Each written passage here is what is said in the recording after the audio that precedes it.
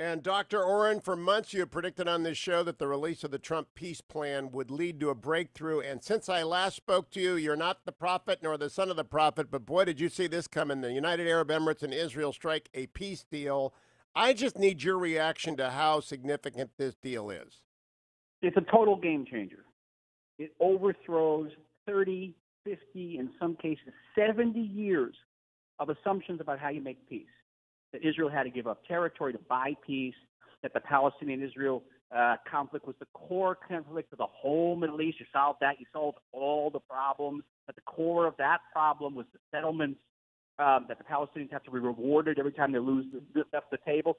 Everything, that entire peace industry, and it's vast. You know, it's Washington, it's all the think tanks, it's the media, it's universities, all gets overthrown in one fell swoop. And it opens up myriad possibilities. The wedding of Israeli technology with Arab resources. Israel's the world's most innovative country with the world's wealthiest country per capita. And that's transformative for the entire world. And the great irony of it is the Palestinians are going to internalize. The time's not on their side. The chances of them coming back to the table are far greater now than ever before. I'd add as well, yesterday Sudan announced that they are getting close to dealing with Israel. I read the Saudi Arabian foreign minister's remarks as blessing the UAE deal. What else do you think is happening in the aftermath of the United Arab Emirates and Israel striking an accord? Well, on the diplomatic plane, it's Bahrain, it's Oman. I think the Saudis are going to see whether this is going to, redound to everyone's benefit. They're not going to sit aside if everyone's doing great deals in the Middle East. Not going to set them aside, particularly on areas like communications and energy. We're great in energy, so they'll join as well too. And even the president of Lebanon, who's closely aligned with Hezbollah, started hinting around that maybe Lebanon would be open to it too. Imagine what we could do with Lebanon. It'd be amazing. Just in the area of rebuilding Beirut and tourism. So that's amazing. All of that is going to be happening. It's interesting, Hugh, I know of middle-sized businesses in Israel that have received communications from their counterpart in the Gulf already saying, "Oh, isn't this great? Let's do business together." Ambassador Oren, your follow-on successor, Ron Dermer, dealt with Ambassador Al-Taibi, who I know you must have done. But this is so complicated at so many levels. Your Mossad head was over in the UAE. Netanyahu and MBZ were dealing together. Trump and Jared Kushner and Robert O'Brien, deeply involved. Secretary of State Mike Pompeo, Brian Hook. How did this stay secret, or did it stay secret? Well, our relationship with the OE has always been sort of an open secret. I had very good relationships with Ambassador Taiba as well, terrific man. But listen, they kept the peace process secret. Nobody knew the details of this peace plan until it was unveiled at the White House. So whatever criticism you may have of this administration, in the Middle East, they know how to keep a secret. Now, the last thing before we run out of time, it was so ignored by the American news media, caught up in this bizarre post office conspiracy. Do you think Americans understand how significant this is?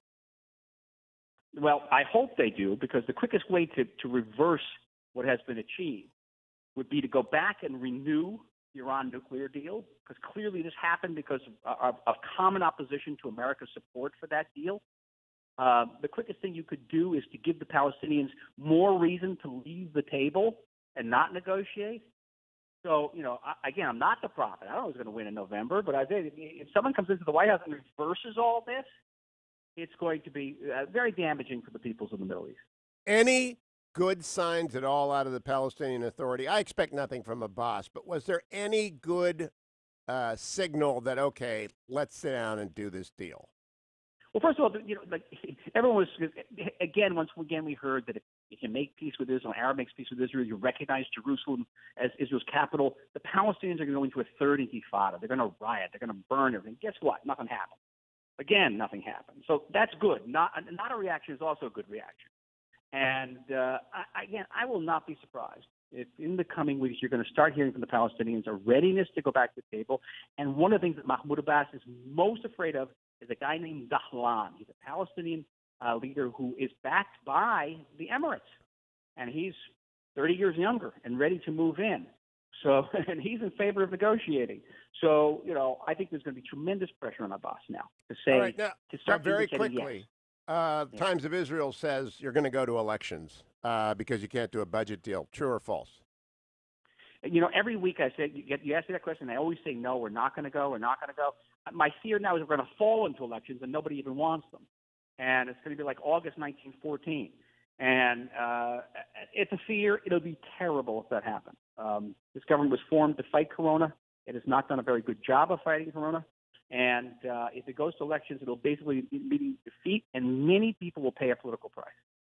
Would Likud emerge at the end of it with a majority? Yeah, because it's a right-wing coalition, and they still have a significant majority. But I think that Bennett, which runs the right-wing party, most right-wing party, which was very much opposed to the peace plan and also the non-annexation of the West Bank, will gain immensely in these elections. Interesting. Dr. Michael Oren.